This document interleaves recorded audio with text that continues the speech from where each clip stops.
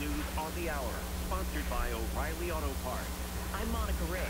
It is a day of mourning across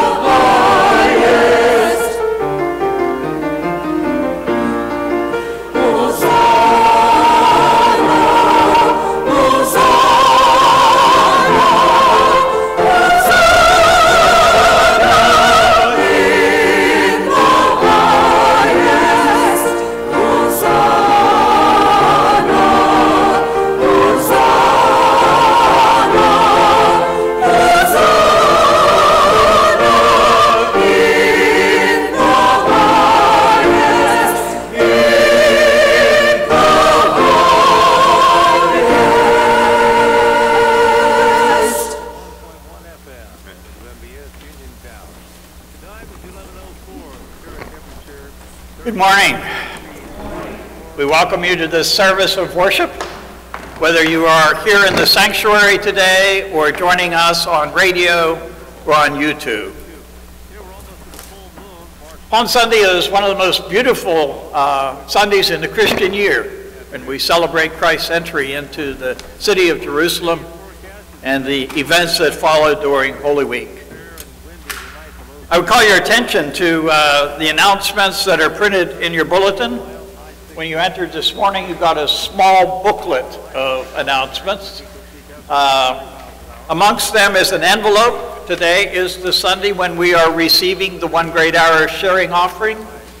The one great hour sharing offering goes to a number of things, but amongst them is it is used, a good deal of it is used for disaster relief.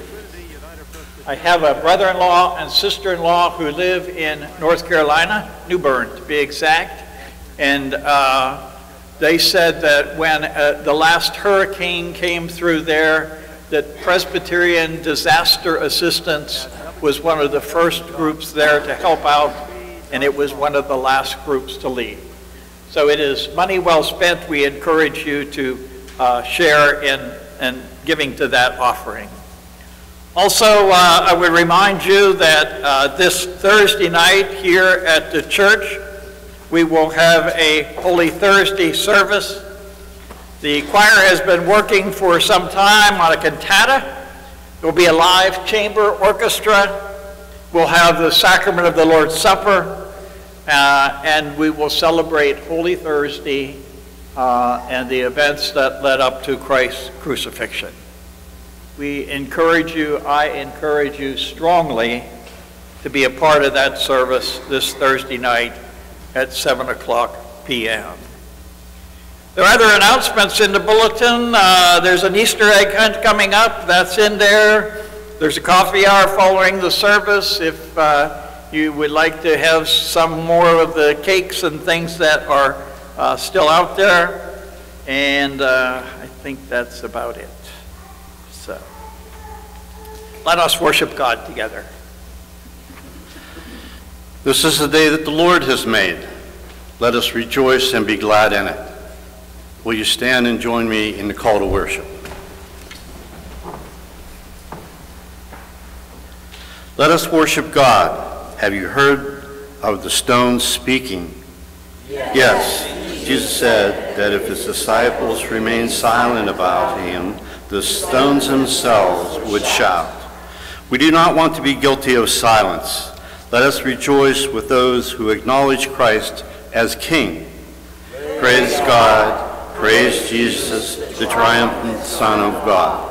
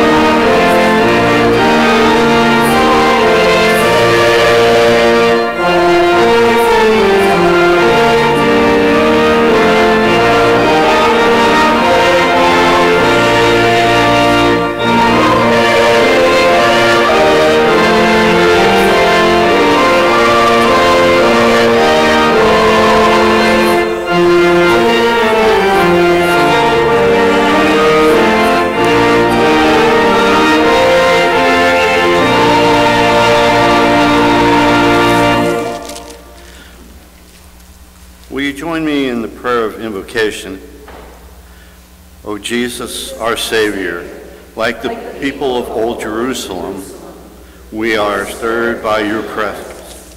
In your gentle Savior, we see God on earth. Walk in our midst this hour to awaken our hearts and to nourish our souls. Increase our lives that strength and faith that was so visible in your life many years ago. Amen. Please pause in silence as we think through what we had just read aloud.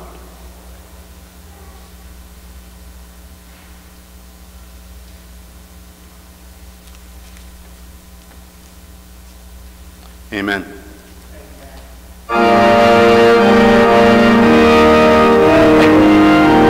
James is going to lead the prayers. So give this to him.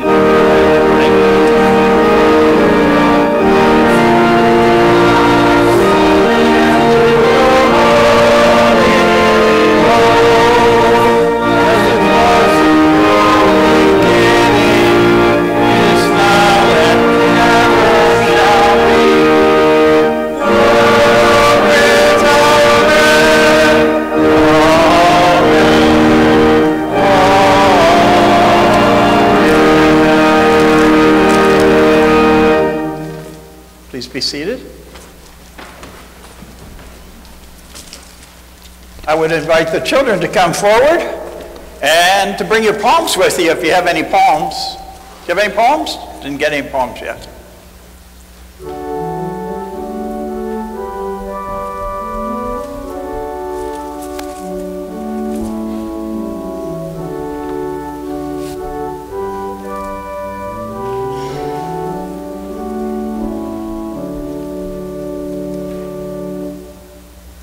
Good morning. How's everybody doing? Good? Come on. How are you today? What's your name? Cadden. I'm sorry? Cadden. Cadden.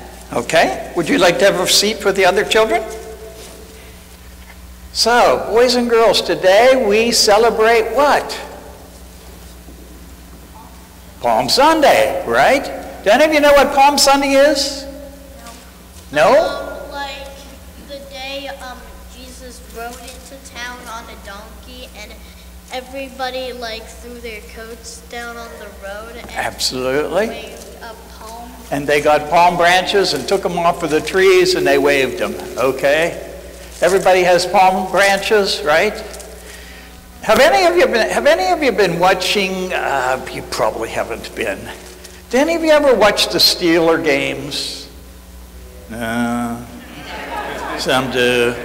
You guys don't watch the Steeler games. Do any of you watch any basketball games that are on TV right now? Well, at the Steeler games, those crazy people that go to Steeler games, they have these yellow towels. They're called, what are they called? Terrible towels. That's it, they're terrible. They have these terrible towels and they wave them up in the air in celebration of a touchdown or in celebration of something special that had happened. So that's kind of what Palm Sunday is all about. Jesus was riding into town and a lot of the people thought that he was going to become an earthly king. And so they grabbed these palm branches and they waved them in the air and they took their coats off and they threw them on the ground because that's what you did when a king came into town. You gave them your best.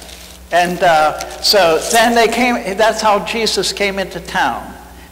And so that's what we're celebrating today. This exciting time when Jesus came into town. And that's why we have the poems, okay? So let's stand up for 1 second. Okay? Do you guys have poems? Did you get poems on the way in? Yes. Okay, you stand up too. Okay, ready? We're not going to say, yay, Steelers. We're going to say, thank you, Jesus. Okay? 1, 2, 3, and wave your palms. Thank you, Jesus. Okay? So that's what Palm Sunday's all about. It's a great day. And you guys can go back to your seat, and we're going to celebrate the sacrament of infant baptism now. Thank you for being here.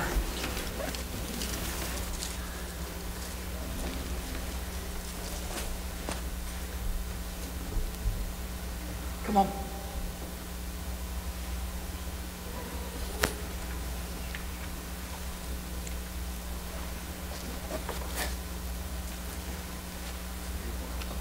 Yeah. It's a matter of whether Ada is ready or not. She looks good. Good morning. Good morning. In our church, as I explained to you when we met a couple of weeks ago, in our church we believe that there are two sacraments. One of them is the sacrament of the Lord's Supper, which is communion, or the Eucharist, and the other is baptism.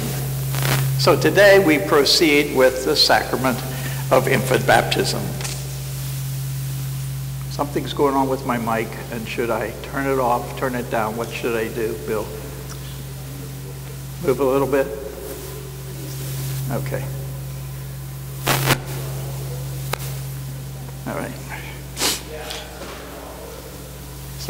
Jeff, turn that one off. Okay. All right. We'll just have to put up with a little buzz. Hear the words of our Lord Jesus. Jesus said, "All authority in heaven and on earth has been given to me. Go therefore and make disciples of all nations, baptizing them in the name of the Father and the Son and the Holy Spirit, teaching them to observe all that I have commanded you. And lo, I am with you always, even to the close of the age." Obeying the words of our Lord Jesus, and sure of his presence with us, we baptize those whom he has called to be his own. In Jesus Christ, God has promised to forgive our sins and has joined us together into the family of faith, which is his church. He has delivered us from darkness and transferred us to his kingdom. In Jesus Christ, God has promised to be our Father and to welcome us as brothers and sisters in Christ. Know that the promises of God are for you. In baptism, God has put his sign on you to show that you belong to him and given you his Holy Spirit as a guarantee that sharing Christ's reconciling work, you will also share his victory. That dying with Christ to sin, you will be raised to new life. Christopher and Bailey, in presenting your child for baptism, you do the following things. You announce your own personal faith in Jesus Christ, and you show that you want your child, Ada, to study him, to know him, and to love him as his chosen disciple. Please answer the following questions. Do you accept Jesus Christ as your own Lord and Savior? I do. I do. Do you intend your child to be his disciple, to obey his word, and to show his love? I do. I do. Friends who are in the congregation, our Lord Jesus ordered us to teach those who are baptized. Do you, the people of this church, promise to tell this child the good news of the gospel, to help her know all that Christ commands, and by your fellowship to strengthen her ties with the household of God? If so, answer, we do. Okay, Bill. Let us pray. God our Father, we thank you for your faithfulness promised in this sacrament and for the hope we have in your Son Jesus. As we baptize with water, baptize us with Holy Spirit, so that what we say may be your word and what we do may be your work. By your power, may we be made one with Christ our Lord in common faith and purpose. O God, who called us from death to life, we give ourselves to you, and with the church through all ages, we thank you for your saving love in Jesus Christ our Lord. Amen. Hang on to the book for a second and keep the place.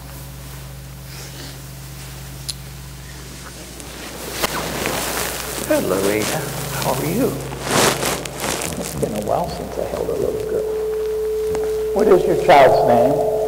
Ada Catherine Begeisky.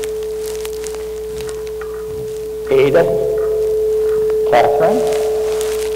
I baptize you in the name of the Father, and the Son, and the Holy Spirit. Amen. This child is now received into Christ's church. See how gracious God is that we are called children of God.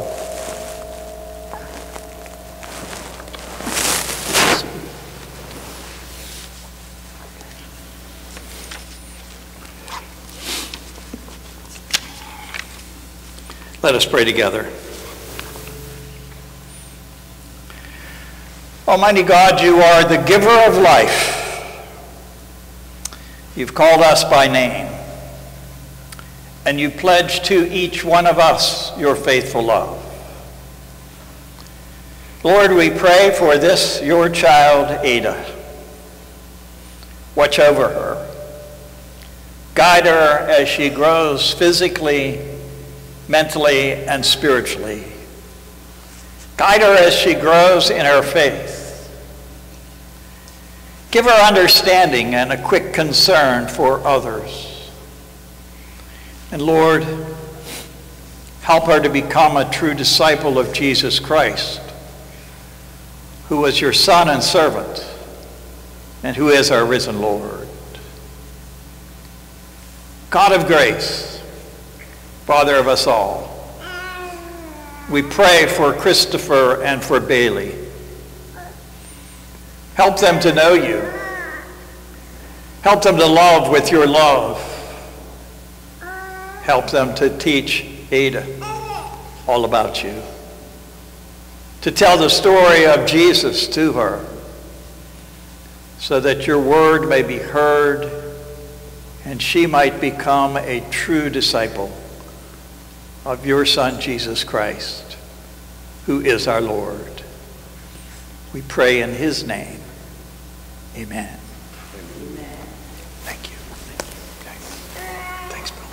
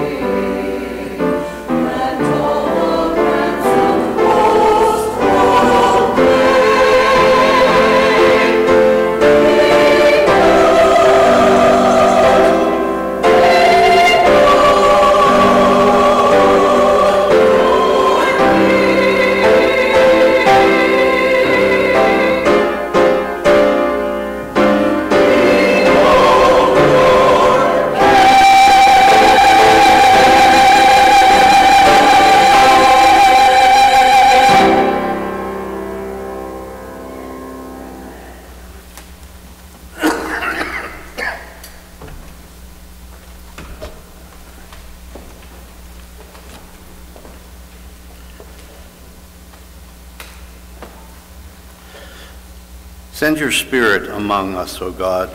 Prepare our minds to hear your word. Move our hearts to accept what we hear. Purify our wills to obey you in joy. The New Testament reading, the first reading, is from Luke chapter 9, verses 18 to 26.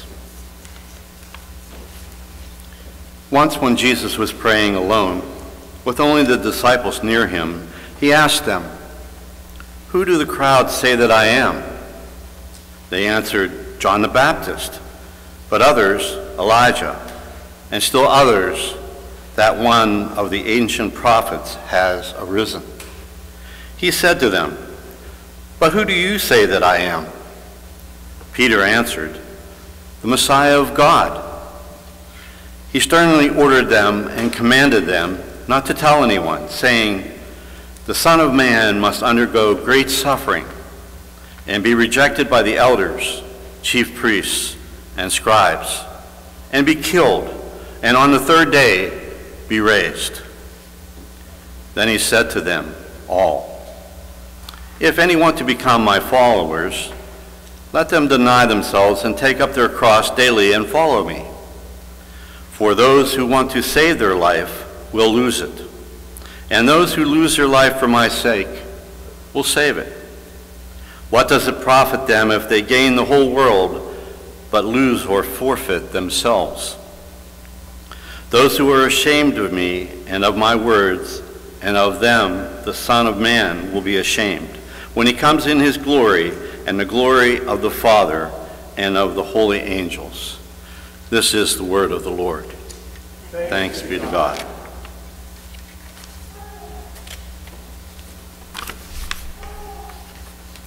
The second lesson is from the Gospel of Matthew, the 26th chapter.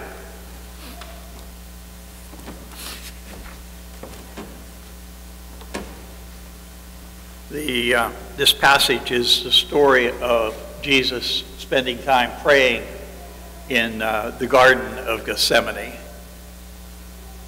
The disciples, Palm Sunday had occurred. The disciples and Jesus had gone to the upper room. They had shared together in the Passover feast. And this is where that passage begins.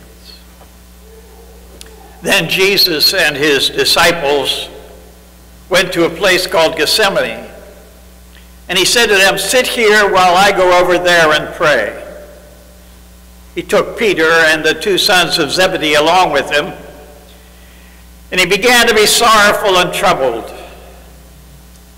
And then he said to them, "My soul is overwhelmed with sorrow to the point of death. Stay here and keep watch with me."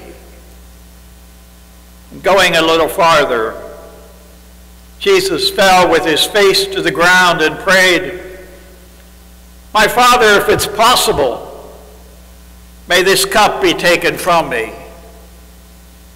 Yet not as I will, but as you will."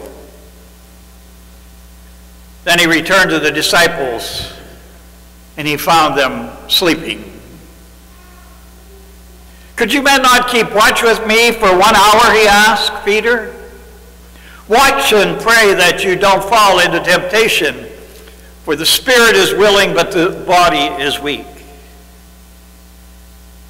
He went away a second time and he prayed, "My Father, if it is not possible for this cup to be taken away unless I drink it, may your will be done."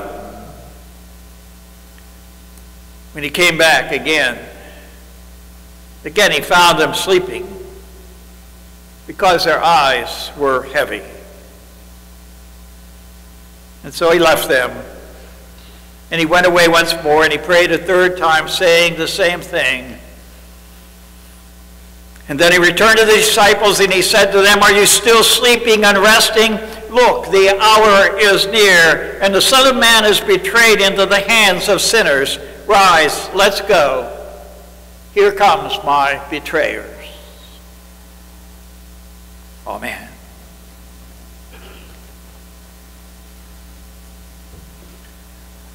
I've never been much of a rebel. But obedience has never been one of my favorite qualities.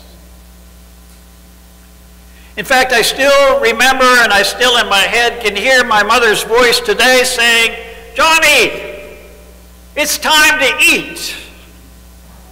She'd call to the vacant lot that was 2 doors out from where we lived and where we used to play ball.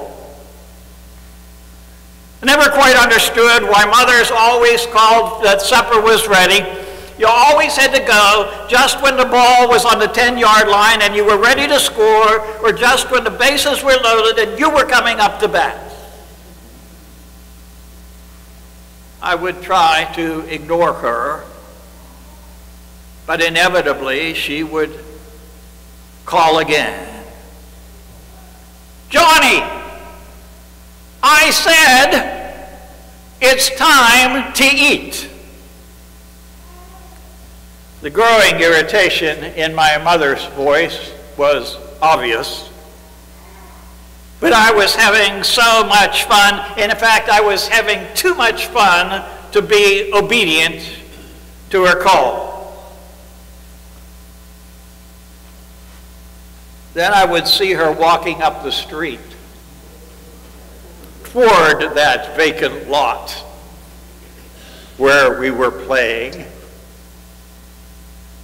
and then I would obey her.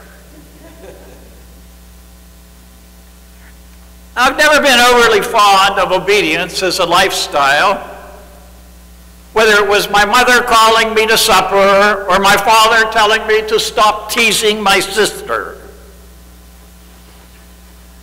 My mother and father are gone now, and I've grown to be a semi-mature adult, at least most of the time.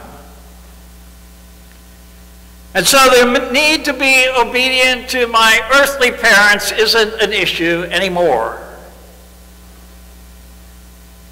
But I still deal with the issue of obedience to my Heavenly Father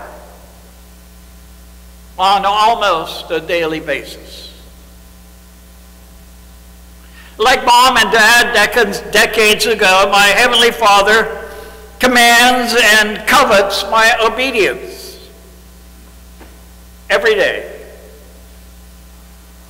And like my mother and father decades ago, what my Heavenly Father asks of me is usually, no, always, what my Heavenly Father asks of me is always for my own good. But unfortunately for me, I'm no more fond of obedience now than I was 8 or 10, at age 8 or 10 or younger. And it doesn't matter whether it is my earthly father or my Heavenly Father, I'm still not fond of obedience. Is obedience a problem with any of you? Or is it just me? Do you understand at all how difficult it was for Jesus to carry the cross of obedience? Let me give you a couple of examples from my own life. My Heavenly Father told me, indeed my Heavenly Father commands me, to remember the Sabbath day and to keep it holy. He said, I have 6 days to get everything done that I need to get done, all my work and everything else, but the 7th day is to be a day for Him and for me.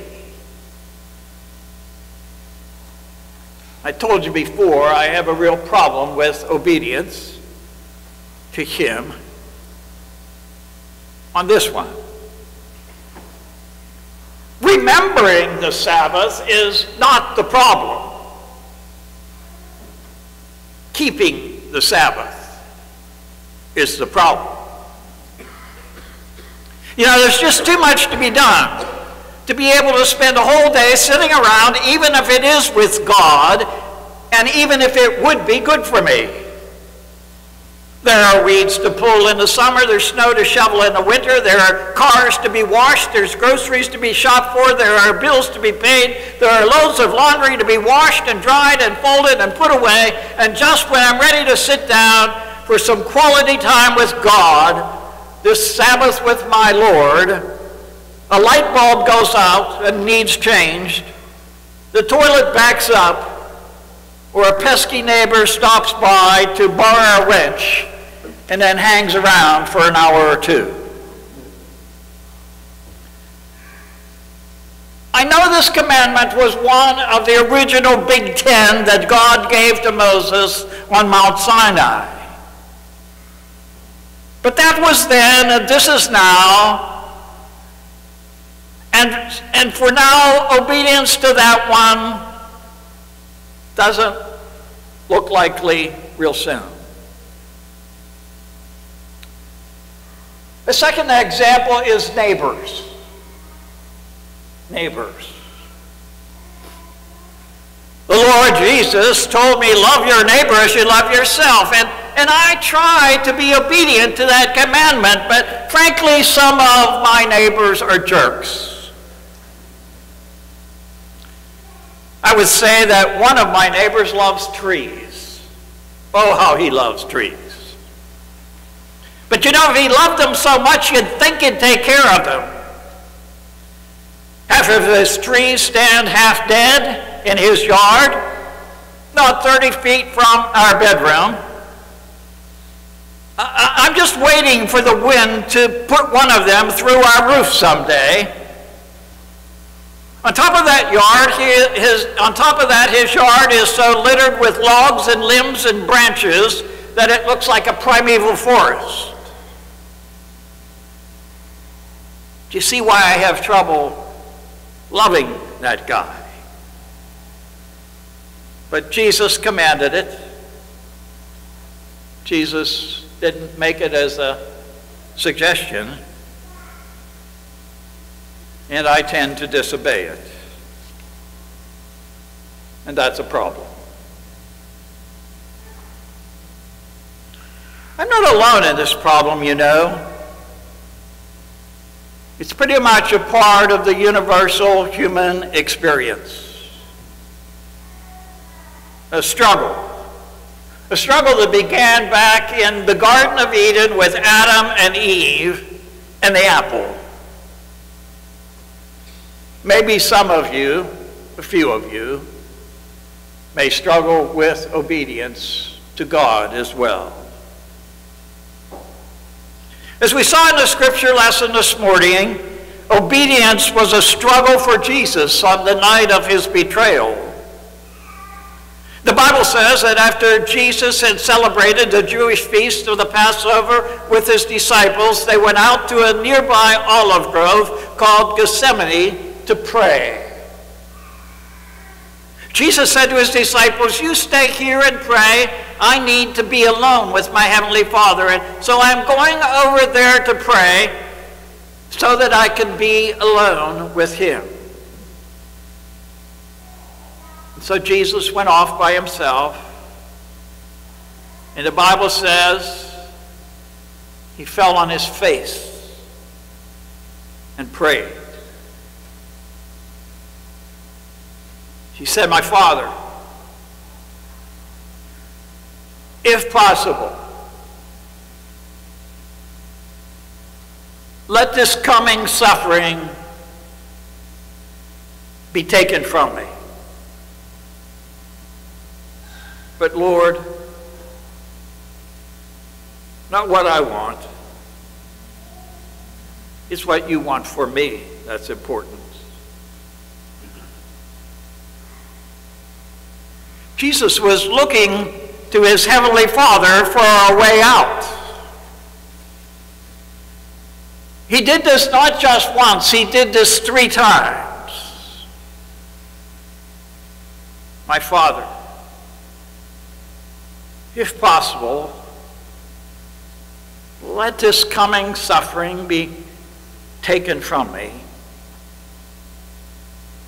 But Father, what's important is not what I want, but what you want.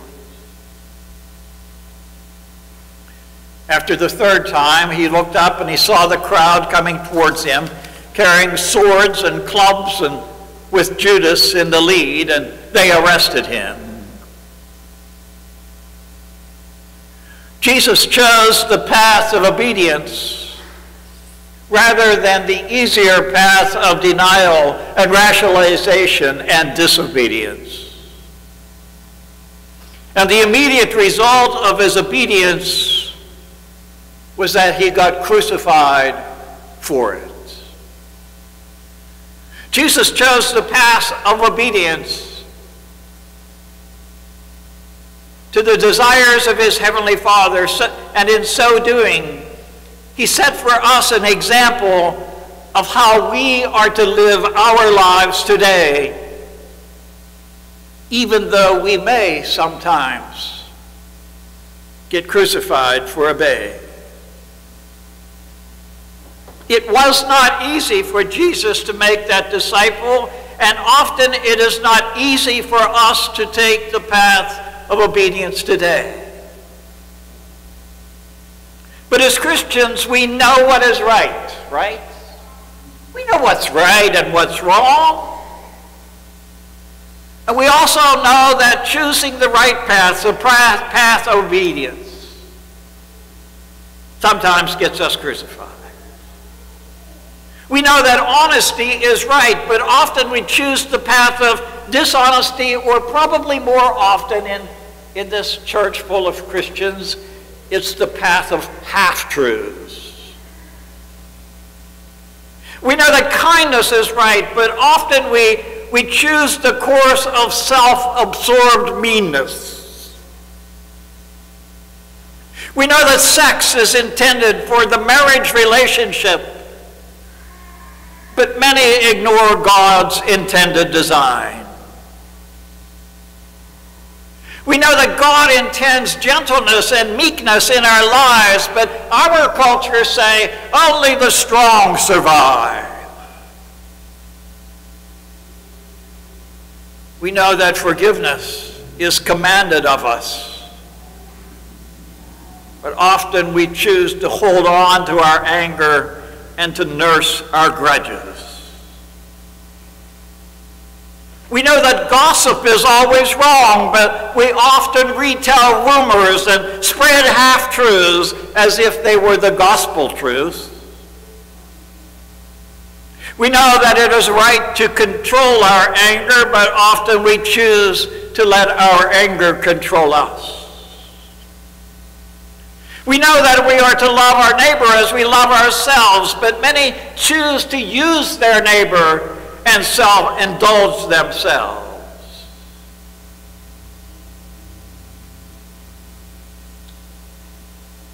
And we know that we are to love the Lord our God with all of our heart, with all of our soul, with all of our strength, with all of our mind.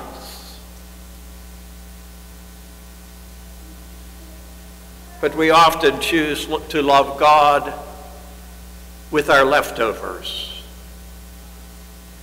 our leftover time, our leftover money, our leftover talents,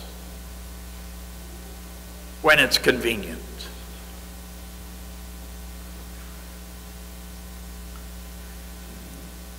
Of all the things I've ever read about obedience, I appreciate most the words of Henry Blackaby in his book, Experiencing God. Listen carefully.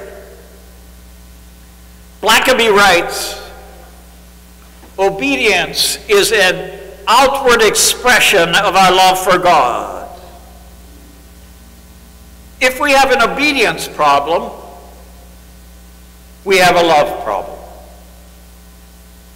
Think about that a second. Obedience is an outward expression of our love for God. If we have an obedience problem, It's really a love problem.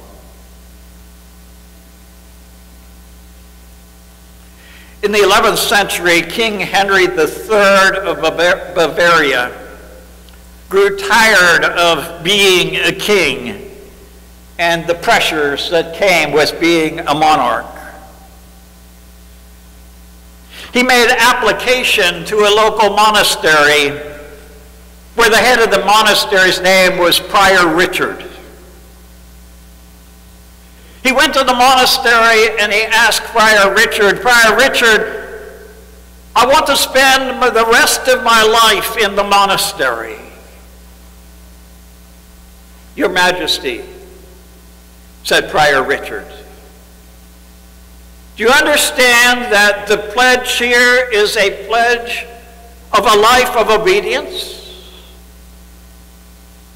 That'll be hard for you because you've always been a king. I understand, said King Henry. The rest of my life I will be obedience to you as Christ leads you. Then I will tell you what to do, said Prior Richard. Go back to your throne and serve faithfully in the place that God has put you.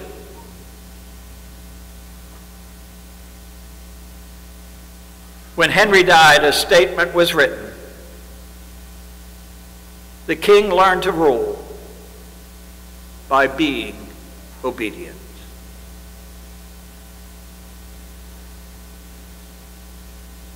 When we tire of the rules and the commands and the responsibilities and the qualities that are expected of us as disciples of Jesus Christ,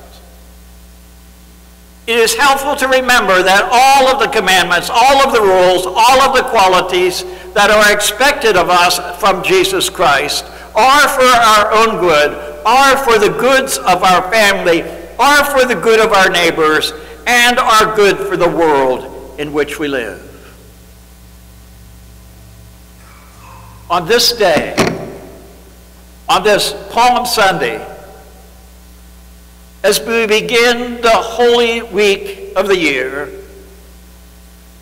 let us recommit our lives to obedience to Christ. For obedience to Jesus is the outward expression of our love for him. Amen. So I've asked Jim Milosich to lead us in prayer today.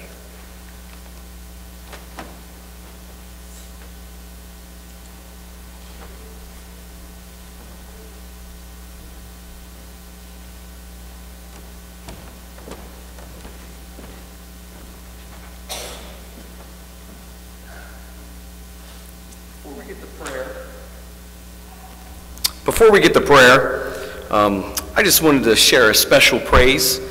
For a few months now, we have been praying for Bridget Boyd. We've been praying every prayer time for her. And I won't tell her whole story, but long story short, a few months back, she found she had an abscess. It was a tooth, and it was not healing correctly. Well, anyway, out of nowhere, they did some tests, and they found out that she had leukemia. So we've been praying for her, and after months of intense chemotherapy, she just completed her last round of chemotherapy yesterday, I was told, and she was told that she is now in remission, and she is actually with us here this morning, so I just wanted to praise God for that. She's sitting in the corner near my wife, and she just wanted me, she was a little nervous to come up here, so she just wanted me on her behalf to say thank you for everybody that prayed for her. Also, just for everybody coming together. And if you brought food, she really appreciated it, because through this whole battle, you would think somebody who's going through something like that would be scared for themselves or whatever. But that really wasn't what she was concerned about.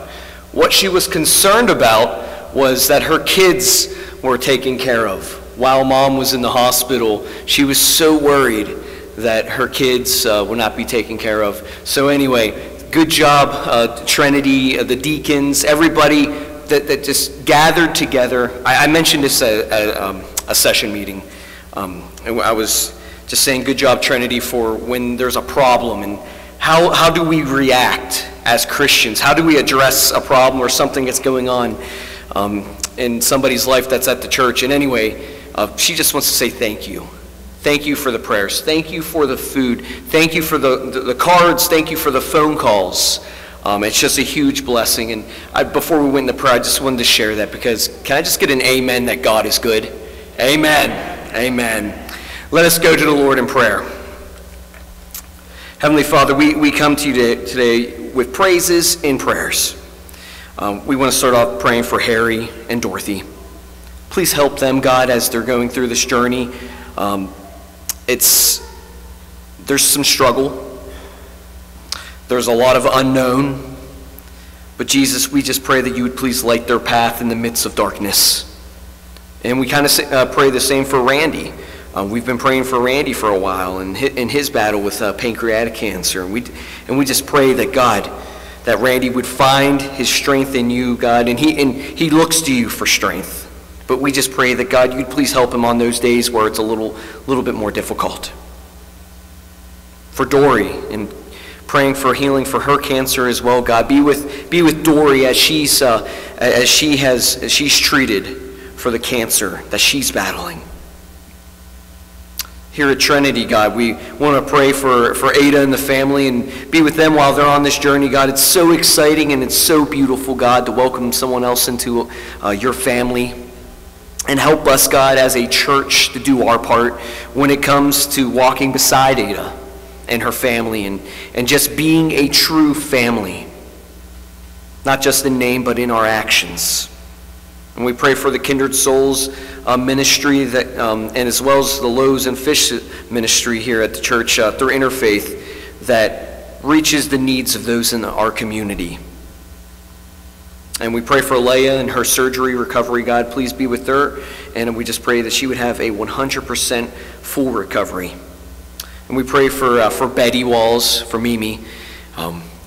Please be with her, God, as she's in this season of her life. She has dementia and always seems like one thing after another, God. And we just pray that you would help her. Please help Mark and Joy when it comes to providing needs for her as well. Just be with her, God. Help her not to be scared. Help her not to be afraid. Just help her to be happy, to be comfortable. And God, I end this prayer just remembering how great you are and thanking you for healing Bridget. And we pray that, God, that we remember that you answer prayer. To remember that you're always in our corner, God, and you will never leave us nor forsake us. And God, we are never promised a healing or a miracle like this on this side of heaven. We know that there's an ultimate healing that takes place when we cross over into eternity with you. But we thank you, God, that you were gracious enough to bless Bridget with a healing while here on earth. Thank you so much, Jesus. And we pray all this, praying the way that you taught us. Our Father, who art in heaven, hallowed be thy name. Thy kingdom come, thy will be done, on earth as it is in heaven. Give us this day our daily bread, and forgive us our debts as we forgive our debtors.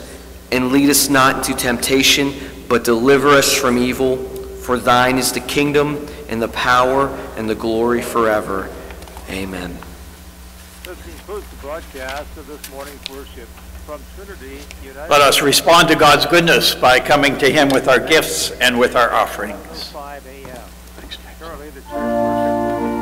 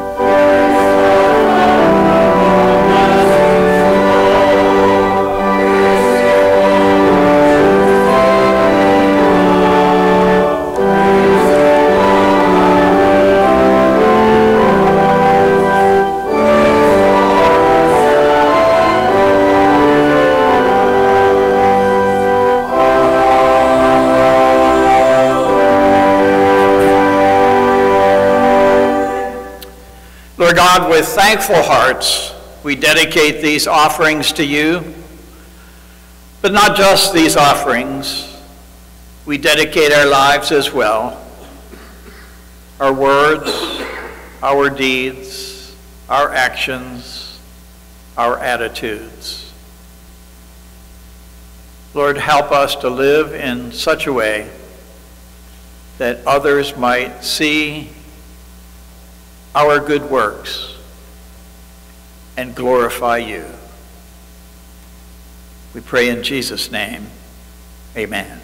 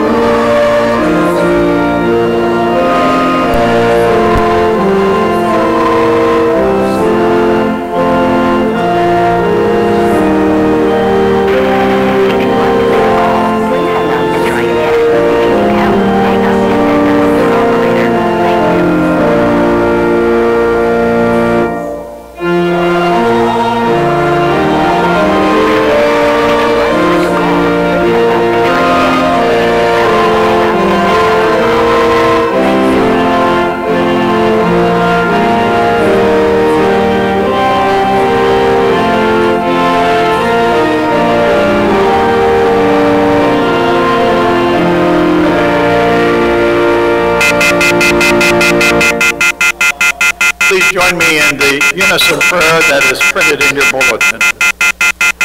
Dear God, you are the true judge and the true righteous one. You are known through the earth. Help me to recognize the injustice around me that I'm blind to. Help me to see my blind spots. Show me how I can help when I'm needed most. Be with those around the world who are suffering and being taken advantage of. Rise up someone to speak on their behalf. Thank you for being my advocate and allow me to dwell in your presence. In the just and righteous name of Christ, I pray this. Amen.